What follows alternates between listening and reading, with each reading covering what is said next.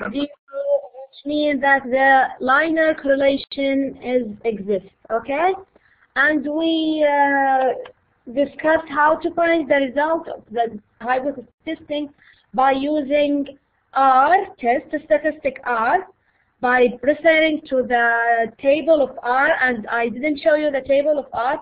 Here is our table.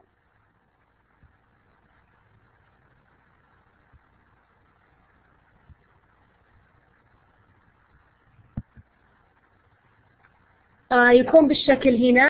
نختار قيمة n من هنا وقيمة ألفا المصاحبة لها، مثلا ألفا تساوي 0.05 وعند n تساوي 6، هذه هي القيمة 0.811.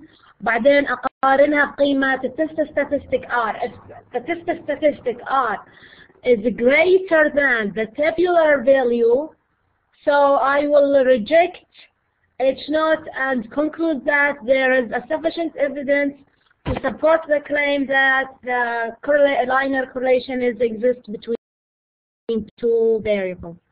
Otherwise, I will reject the hypothesis and conclude that there is not sufficient evidence to support the claim that correlation exists. So let's go back. The second method is using the T statistic. لا إله إلا الله. رجعنا نشوفها من نفس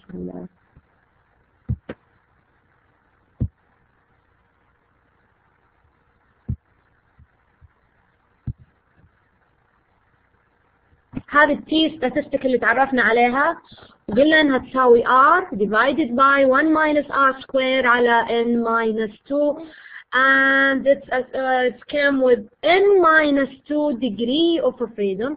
So here in the example, the linear correlation coefficient R was equal 0.988. So I will find T by dividing 0.988 اللي هي R على جذر 1 ناقص R square على n ناقص 2، طلعت لي ب 12.793. بعدين أروح للتي تيبل وأقارن قيمة T هذه اللي أنا حسبتها بقيمة T اللي حطلعها عند 4 degrees of freedom and B value that is less than بقيمة alpha, and I will find that B value is less than 0.01 بما أن قيمة ال B value هنا جدا صغيرة. So reject ولا can't reject؟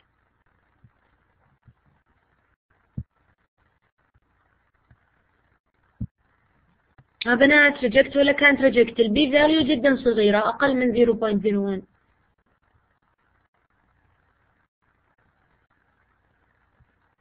طلعت لي ب 0. أيوة of course يا فاطمة، طلعت لي ب 0.00022 مرة صغيرة. so reject H0 معناها في correlation ولا ما في correlation؟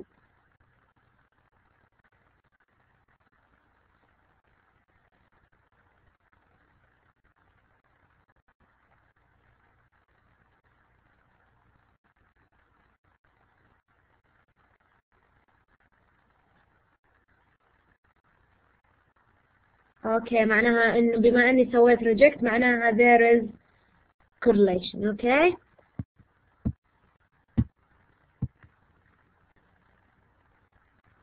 so هنا قيمة ال B value والconcluding. طبعا قلنا في المحاضرة الماضية انه ممكن يكون التست تبعي one tail test بالشكل هذا اللي هو انه greater than في حالة ال positive correlation و less than في حالة ال negative correlation. في هذه الحالات حأحسب B value بنفس الطريقة القديمة. نبدأ محاضرتنا اليوم اللي هي عن الريجريشن. الريجريشن هو الانحدار. اوكي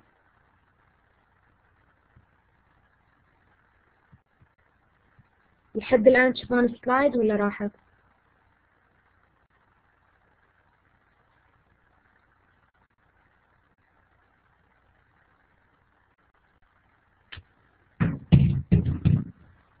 Yes, okay.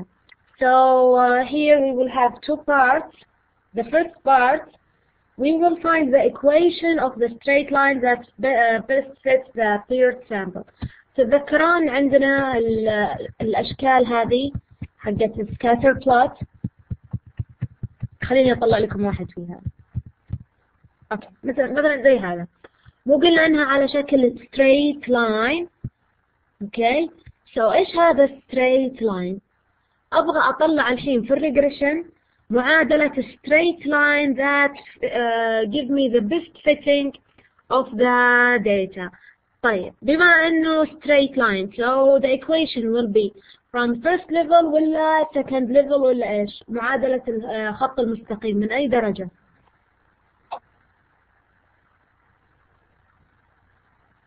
first level.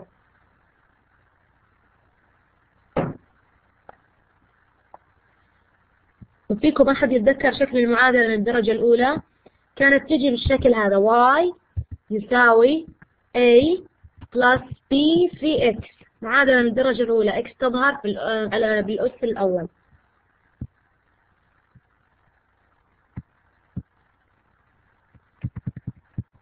إذا أول غرض عندي في البارت الأول إني أعمل find the equation of the straight line that best fits of the paired sample data. طبعا هو describe the relationship between the two variables and I will call it the regression line or the regression equation.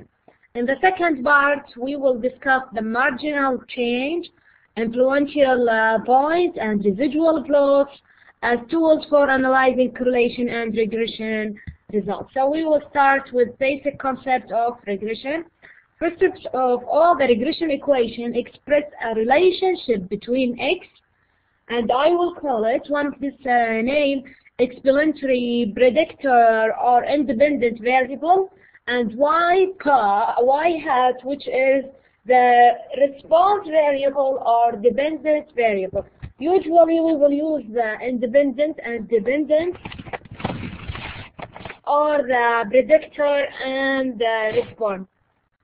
Okay, so as we said, the regression line will be in the first level, so it will appear in this way: y hat equal y يساوي m في x زائد b، وهنا في حالتنا بتكون بالشكل هذا y hat يساوي b نوت زائد b1 في x، حيث b نوت هو ال y intercept اللي هو الجزء المقطوع من محور y and b1 is the slope اللي هو الميل. اوكي، اذا المعادلة من الدرجة الاولى، لكن بدل ما استخدم e الكونستنت هستخدم b نوت اللي هي الواي intercept، وطبعا السلوب الميل حيكون عندي هنا b1. طبعا هذا الشكل في السامبل.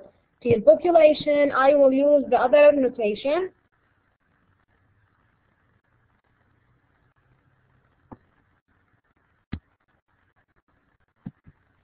اللي هو باستخدام بيتا نوت وبيتا 1. So the equation of the regression line using the population parameter حيكون بالشكل هذا باستخدام بيتا، لكن باستخدام السامبل statistic بيكون باستخدام b نوت زائد b1 في x. اوكي، so إذا كنت أسألكم عن population equation حيكون باستخدام بيتا، أما إذا كان السؤال عن السامبل statistic هستخدم b نوت و b1. اوكي، طبعا population parameters are hard to estimate صح؟ So علشان كذا I will find the sample statistic and make inferences about the population parameter using this sample statistics. But there are some requirements which is the same requirements as we discussed them in the correlation. So here's the formulas for beta naught and B1. طبعا اللي لاحظت عندكم هنا ما طلبكم انكم تحسبونهم، قال اعتمدوا على الكمبيوتر للحساب، لكن المهم عندنا هنا انه حيكون interpreting the data. كيف اقدر افسر قيمة بيتا نوت وقيمة بيتا 1 بي نوت وبي 1 اذا اعطاني اياهم. اوكي، فاول شيء بي 1 ايش تساوي؟ بي 1 بتساوي R which is the linear correlation coefficient اللي احنا تكلمنا عنه في المحاضرة الماضية، اضربه في SY على SX. then SY و SX منهم SY هو ال standard deviation للداتا تبع الواي، SX هو الستاندرد deviation تبع الإكس. Okay, so to find B1 you need to find R اللي هي حطيناها في المحاضرة الماضية SY، تجين تاخذين بيانات Y وتحسبين لهم الستاندرد deviation وكمان نفس القيمة بالنسبة لإكس. Okay, أما البي نوت يساوي الواي بار minus B1 في الإكس بار، حيث الواي بار والإكس بار are the means of X and Y and B1 is the slope B1 اللي هو هذا. طبعا هنا شايفين كاتب لنا calculators or computers can compute this values.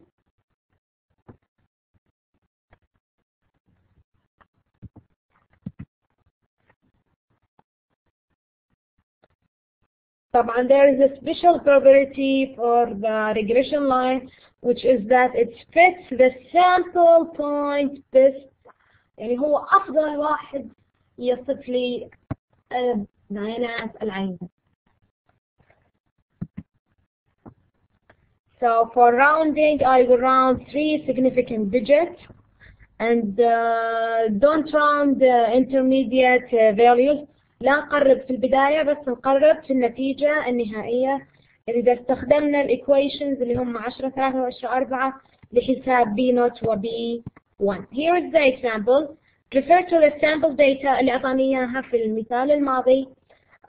شوفوا إيش طالب مني.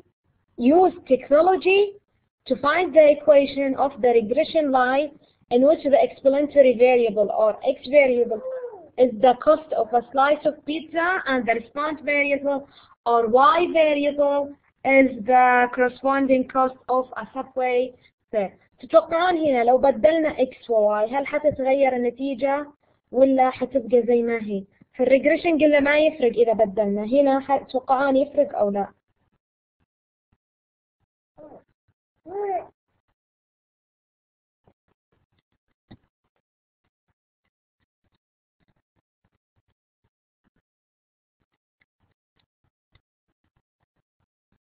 أيوة حتتغير. برافو يا فاطمة. ليه؟ لأن العلاقة شايفين كيف كانت y يساوي a زائد b في x، فلما أبدل أماكنهم حتتغير العلاقة بشكل واضح.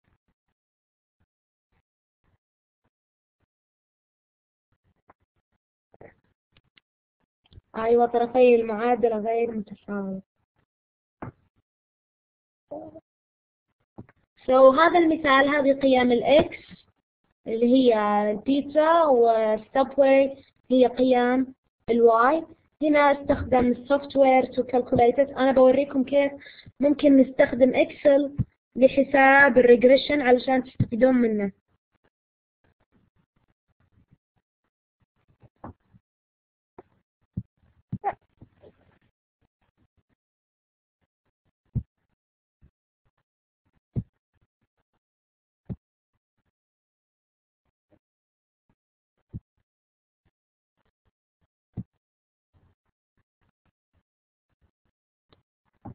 أول شيء هعرف مثلا قيم X، مثلا هذه قيم عشوائية، هذه قيم Y،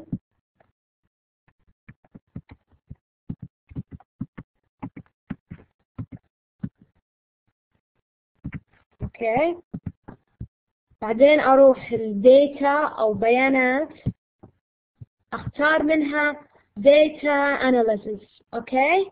يعني أول شيء رحت الداتا then choose data analysis، نختار منها regression،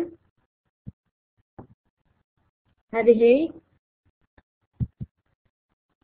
يطلع لنا اللوحة هذه يقول input y range. أنا وين حطيت y؟ حطيتها في B، هذه هي أوكي.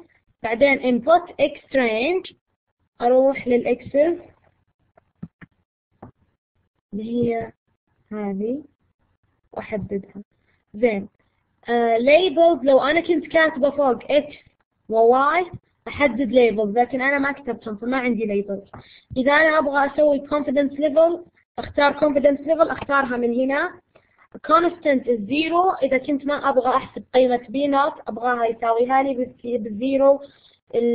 هنا طريقة الأوتبوت وين تحطينها، اختار الطريقة المناسبة لك، مثلا new workshop أو worksheet. الريزيدوال إذا حابة تحللين الريزيدوال residual plot عشان online fit plot والnormal probability plot. بعدين حنتكلم عن كل واحدة فيهم. اوكي لا يمكن افهم.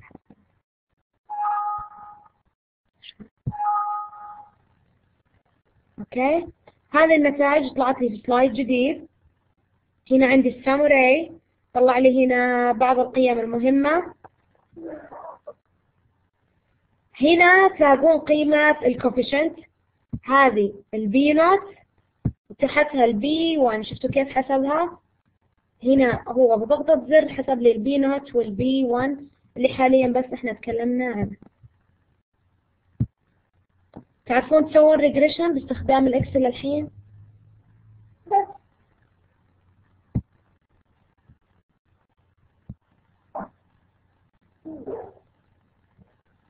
بس نروح الداتا ونختار داتا اناليسيز خلاص حتطلع لنا النتائج ان شاء الله تضبط. اوكي خلينا نرجع على هذا الاكزامبل.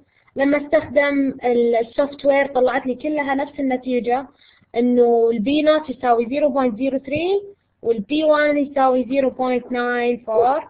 هذه هي 4 methods and all of them show me the same result. من هذه الريزلت كيف ممكن اكتب اللاينر equation؟ احد يحاول يكتب لي اللاينر equation لو سمحتوا. يلا واي هنا ايش بيساوي؟ واي وش تساوي؟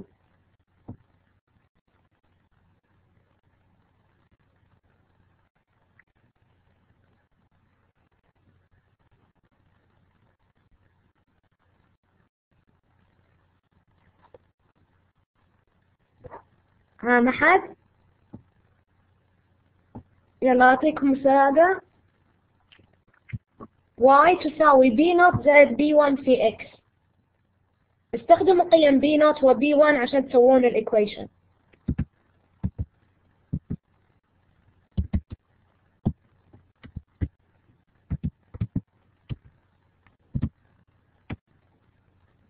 ايوه برافو يا فاطمة.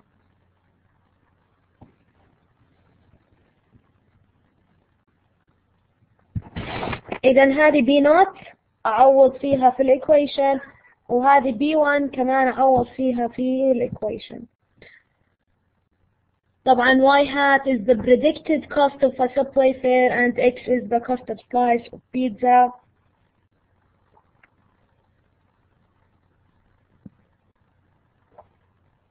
طبعا if I change the sample I will get another equation line. Okay, so it's just for my sample.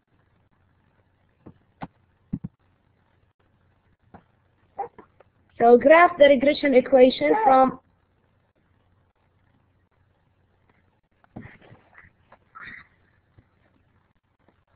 هنا الجراف شايفين كيف؟ هذا هو اللاين اللي طلعنا معادلته. ايش رايكم فيه؟ Does it fit the data أو إنه بعيد عن الداتا؟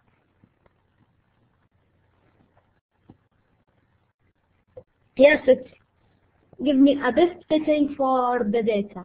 ولا أقدر أطلع ولا على فكرة ولا مستقيم ممكن ألاقيه أحسن من المستقيم هذا، لأنه حيعطيني the minimum square difference أو minimum square errors. So how can we use the regression equation for predictions؟ علشان أقدر أستخدمه لازم إنه يتحقق عندي أحد الشروط الجاية. We can use the regression equation اللي هي الإيكويشن اللي خدناها من شوية to predict a future value if one of these points satisfy. The first one, if the graph of the regression line on the scatter plot confirm that the regression line fits the point reasonably well. يعني زي الداتا عندي اللي من شوي، هل الريجريشن equation الريجريشن لاين تبعي fit the data بشكل كويس. طبعا واضح كان انها جدا كويسة.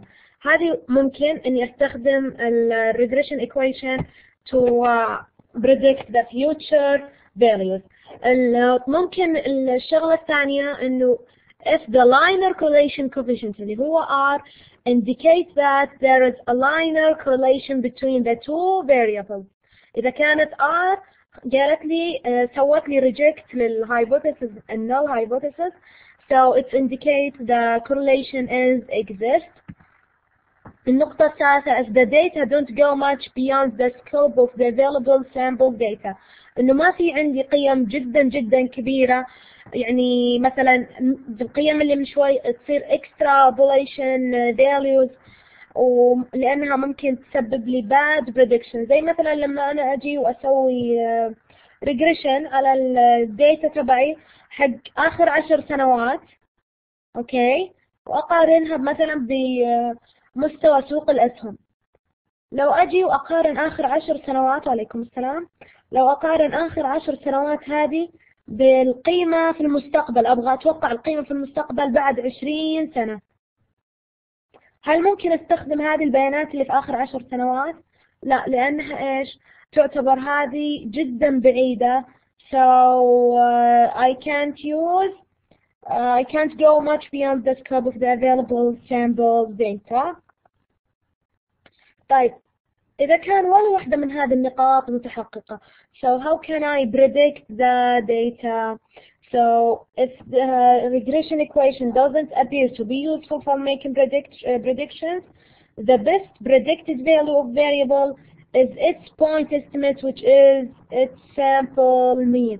So ايش بيكون الاستيميت تبعي؟ المين تبع الواي. خلينا نشوفها بالشكل هذا. يقول here is the strategy for predicting value of y. إذا هذه الثلاث أسئلة اللي سألناها من شوية، إذا الإجابة yes, so use the equation regression equation y hat equal beta naught plus beta b1 في x. أما if the answer is no and the regression equation isn't a good model, so in this case use y bar regardless of the value of x.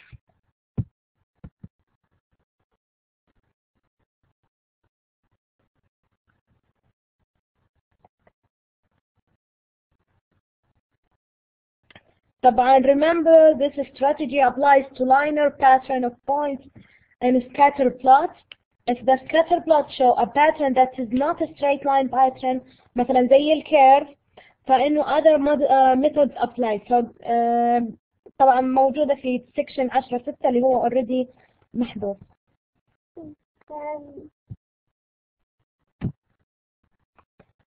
في للحين عندكم أي سؤال على الريجريشن؟ للحين تعرفنا على الريجريشن equation وكيف نحسب قيمة B0 و B1 ومتى ممكن استخدمه في البريدكشن تبع الفيوتشر. بس قبل لا اروح بعيد، شايفين الايكويشن هذه؟ اوكي، طبعا x هنا تمثل slice of pizza و y الكوست اوف subway الظاهر. كيف ممكن اني استخدم هذه الايكويشن فور بريدكشن؟ خليني ارجع الداتا نفسها. شوفوا كيف كانت قيم الكوست اوف بيتزا، كانت بالشكل هذا. خليني أزيد زيادة بسيطة، أوكي؟ فمثلا لو قلت and 2.2 how much is the subway fare؟ كيف ممكن أوجدها؟ إذا كانت قيمة x تساوي 2.2، أنا عندي لين 2 صح؟ أنا أبغى عند 2.2، فكيف أوجدها؟ شفتوا الإيكويشن اللي من شوية اللي هي هذه؟ بدل x اللي هنا عوض ب 2.2 اضربيها في b1، اجمع الناتج مع b0، الناتج حيمثل لي الواي هات بالضبط بالتعويض في المعادلة. خليني بعطيكم معادلة أبسط. إذا كانت y هات تساوي 1 plus 3 في x، حيث y عندي مثلا خلينا نقول أوكي إذا x تساوي 2، كم بتصير قيمة y هنا؟ طبعا أنا أتكلم عن y هات. برافو. بالشكل هذا أجي وأعوض، أبقول 1 plus 3 multiply with 2 اللي هي 6 زائد 1 فيها 7. إذا القيمة المتوقعة لما x قيمتها ب2 كم بتكون قيمة y المتوقعة؟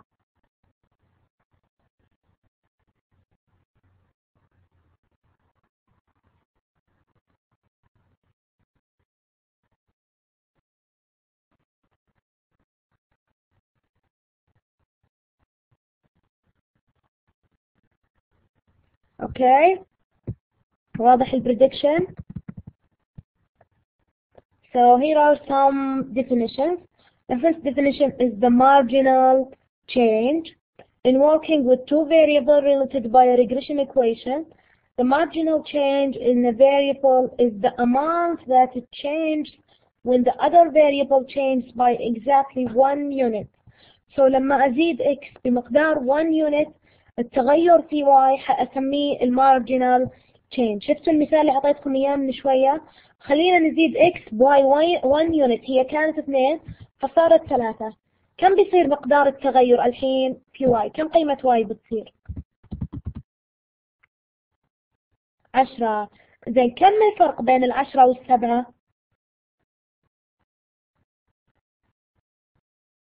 3. 3 هذه هي المارجنال change. اوكي،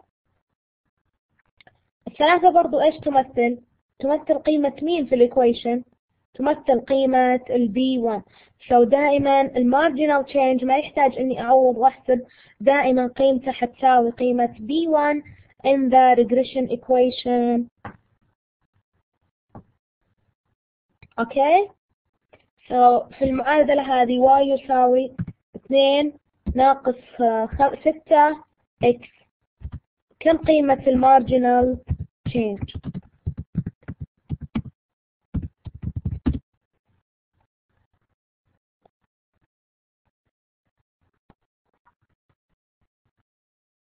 حيكون هو B1. B1 هنا كم قيمتها؟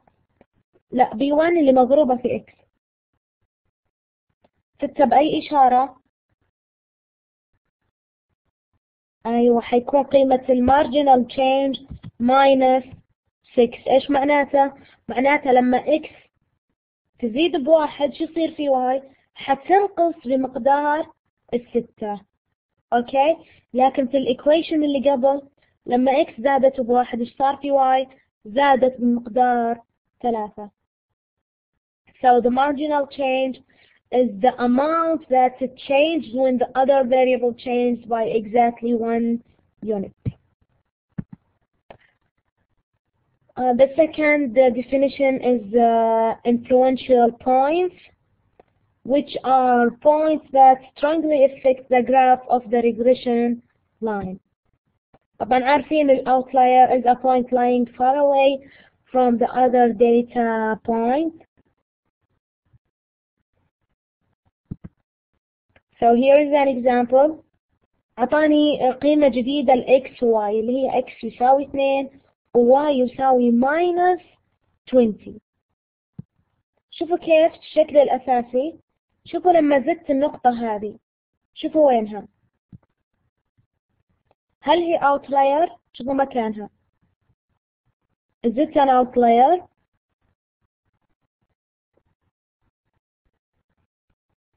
Yes. Is it influential point؟ حتكون influential point إذا الإيكويشن تبعي تغيرت تغير كبير. شوفوا كيف كان increasing وصار decreasing. لمن هذا التغير إذا البوينت هذه وش فيها؟ تعتبر influential point.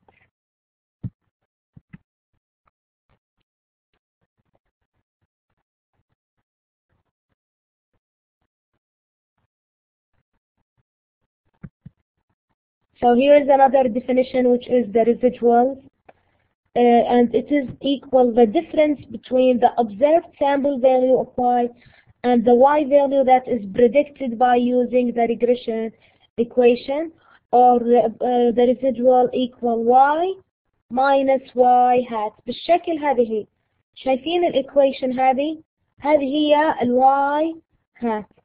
زين، الاوريجينال بوينت is y.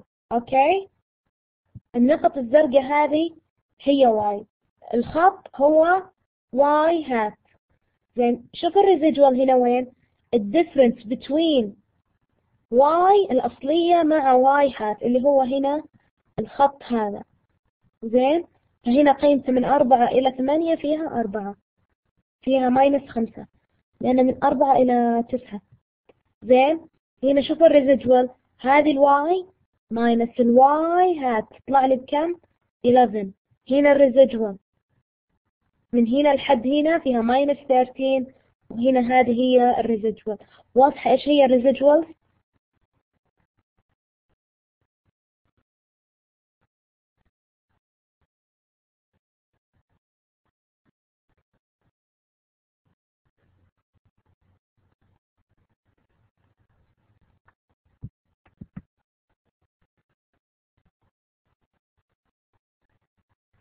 زي ما قلنا من شوي، ليش regression line is the best line that describes the data?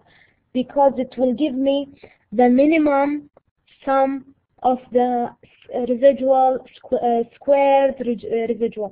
يعني أربع كل الريزيدوال هذه وأجمعها حتعطيني أصغر ناتج. A residual plot is a scatter plot of the XY value after each of the Y coordinate value has been replaced by the residual values. إذا السكاتر بلوت للريزيدوال إذا عبارة عن رسم بيكون عندي على الإكس أكسس، هي الإكس نفسها ما حتتغير، لكن على الواي أكسس أبرسم الريزيدوال اللي هي واي ناقص واي هات بدل ما أرسم الواي. أوكي، طبعا هذا الرسم حيكون جدا مفيد to understand the relationship between X and Y and determine if there is a pattern or no of the residuals.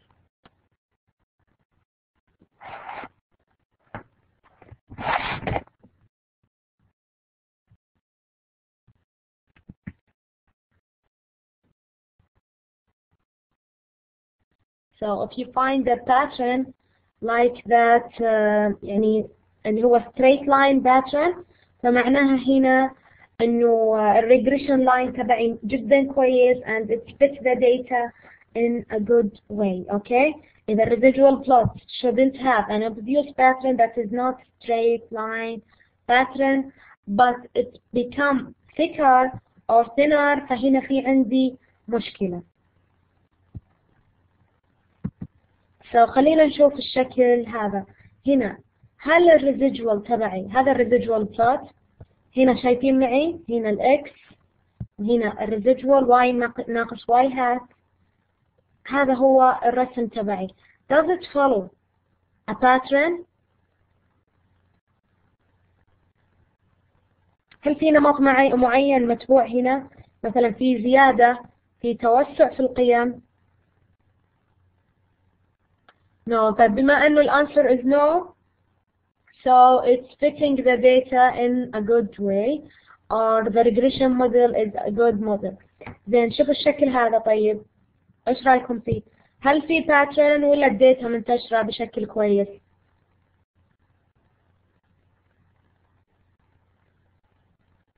Here also there is no pattern، ما في نمط معين، الداتا منتشرة بشكل كويس. So the regression equation is a good model. لكن لاحظوا معي هنا في pattern واضح إنه الداتا تنزل بعدين تطلع بعدين ترجع تنزل. So here the regression equation isn't a good model. وكمان هنا شوفوا معي الداتا كانت ماشية in straight line بعدين صار في thicker for the regression residual plot. معناها كمان هنا إنه suggesting that the regression equation isn't a good model. So to complete regression analysis construct بعد ما تسوين regression equation سوي اعتبر residuals و construct a scatter plot and verify that the pattern of the point is approximately a straight line pattern without outliers.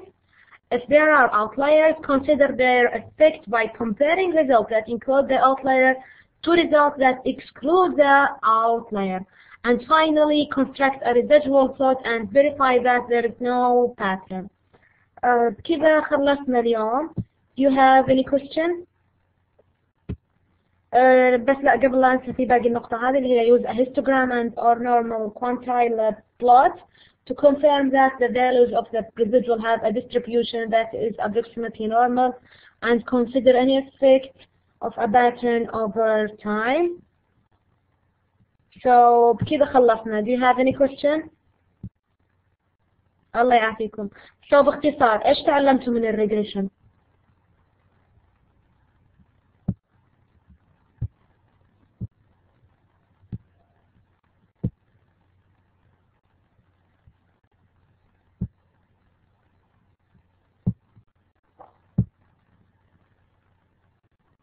ها، ما تعلمت ولا شغلة معقولة؟ اوكي. اول حاجة تعلمناها كانت في الريجريشن. ايش هي؟ الريجريشن ايكويشن اللي هي y يساوي b نوت زائد b1x. اوكي. بعدين قلنا متى ممكن اني استخدمها في البريدكشن اللي هي توقع قيم مستقبلية، اذا تحققت واحد من الثلاث شروط. إذا ما تحققت فزي ما قلتي حنستخدم السامبل مين تبع الواي. بعدين تكلمنا تعرفنا على المارجنال ايرور هو ولا المارجنال ايش؟ مارجنال تشينج والريزيدوالز والانفلونشال بوينت، وكيف ممكن نستخدم هذه الريزيدوال to describe the relation between x and y, and if they have a good regression equation or the regression equation doesn't describe the data in a good way.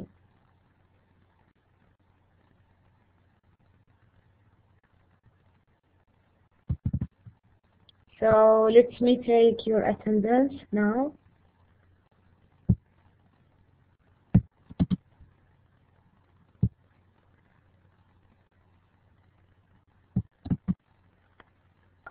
مش عارفة ايش المشكلة، بس الأسماء مو جالسة تطلع.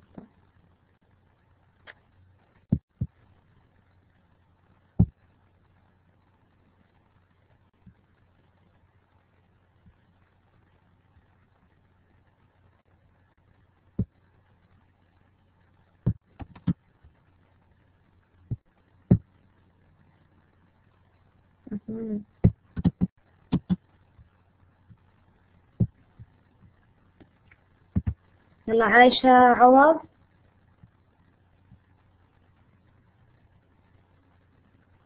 عايشة عوض، أمال الشهري، أمال صالح، أماني، أمجاد،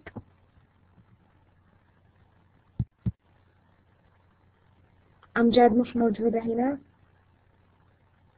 أروى موجودة، عايدة موجودة، إيمان الحبتور موجودة،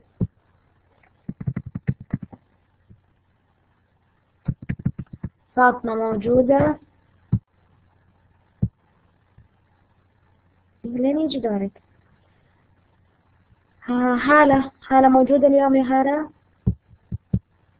موجودة هالة. وهنا مش موجودة. هنا المشيح مش موجودة. حنان موجودة، خلود موجودة، لطيفة موجودة، ليلى موجودة،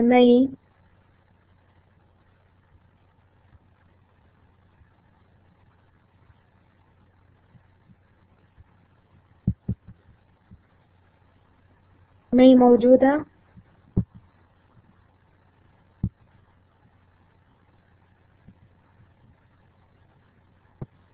أنا عندي هنا ومي مش موجودة. منيرة موجودة،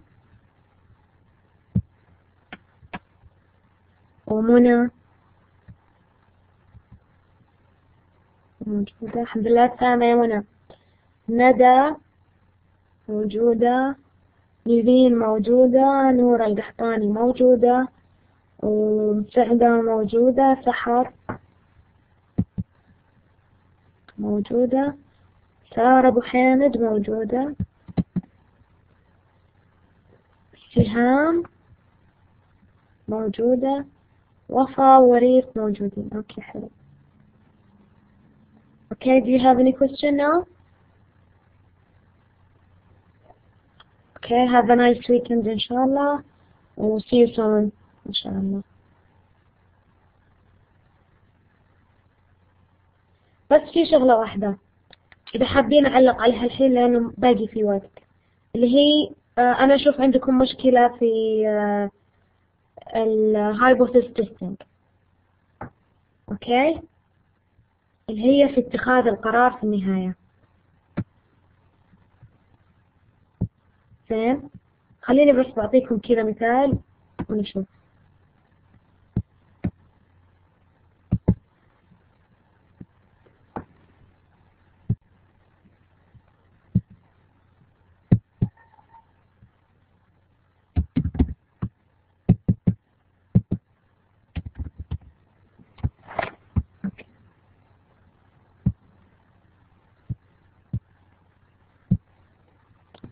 خليني أقول إني حسبت التي أو الزد، بقول لكم بالزد. أوكي، وطلعت لي مثلا قيمة زد تساوي 2.1. هذه الزد calculated. أوكي، اللي حسبتها من القانون. أوكي، وكان عندي الاختبار H0 و H1 صح؟ أنا بكتب الحين H1 لأنها هي اللي بتفرق، إنه مثلا ميو greater than 2 مثلا. أوكي، فهنا علشان أتخذ القرار إيش لازم أسوي؟ لازم أرسم صح؟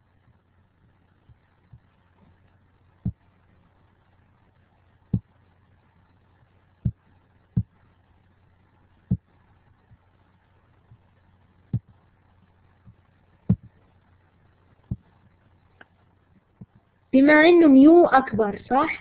فوين بتكون الكريتيكال ريجن؟ حتكون هنا. أوكي، زين، فهنا لازم أحتاج إيش؟ مين النقطة هذه اللي أنا عندها أرفض؟ أوكي، هنا السؤال. فهنا بحتاج قيمة ألفا.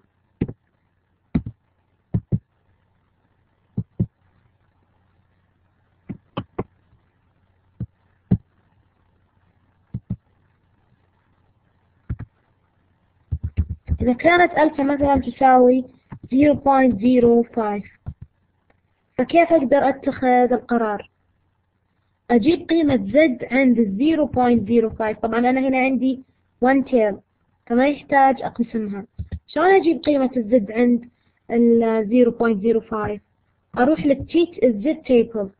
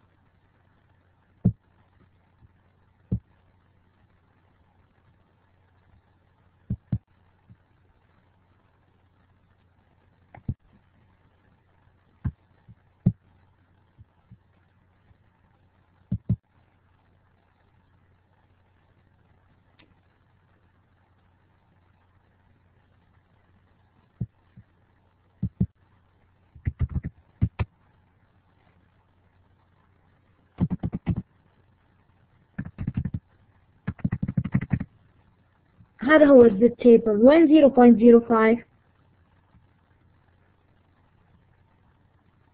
تقريبا هذه لا، هذه 2 zeros. تقريبا هي تقع بين العددين هذولي. فكم بتصير قيمة الزد اللي جايتني من التيبل؟ 1.6 4 5 زي ما كنا نحسبها زمان.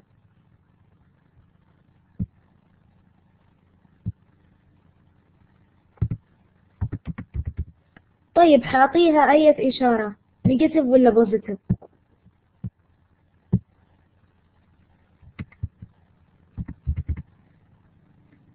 بما انها هنا انا قلت انه انا برفض هنا، هعطيها اشارة بوزيتيف ولا نيجاتيف؟ of course بوزيتيف. اوكي، الحين اجي اقارن مين في مين. اقارن الزد كالكوليتد اللي انا حسبتها بالقيمة هذه اللي جتني من الجدول. بلاقي 2.1 greater than 1.645. طبعا 1.645 مكانها هنا، هذه هي، والزد تبع الكالكوليتد موجودة هنا ورا، فهنا معناها reject ولا can't reject؟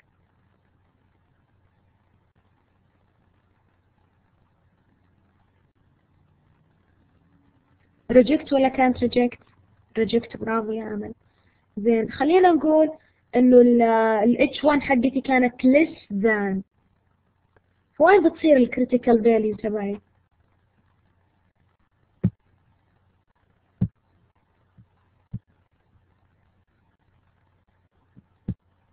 أيوة، حتكون left.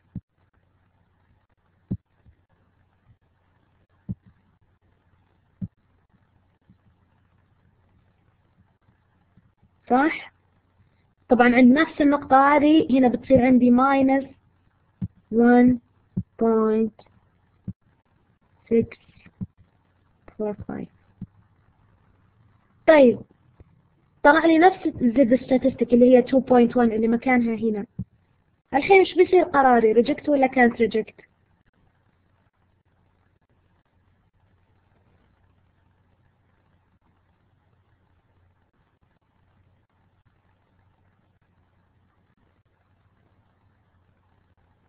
هذه الريجكشن اريا، هذه الريجكشن اريا والقيمة حقتي موجودة هنا.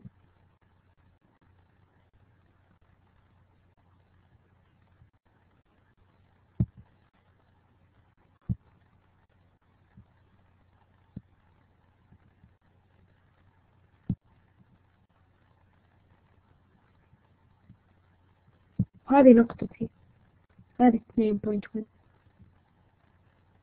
هل هي تقع في الريجكشن اريا؟ هل هي موجودة هنا؟ لا، مش موجودة في الريجكشن اريا. so هنا can't reject. اوكي، وصلت النقطة هذه بنات؟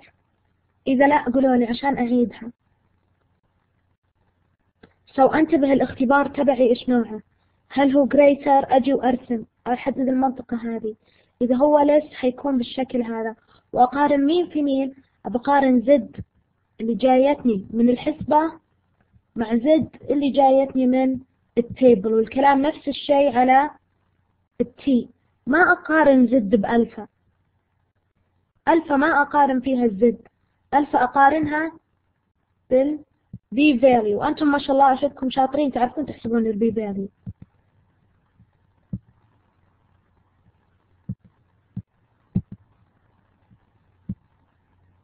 أوكي، وصل اللبس اللي موجود انفك ولا باقي؟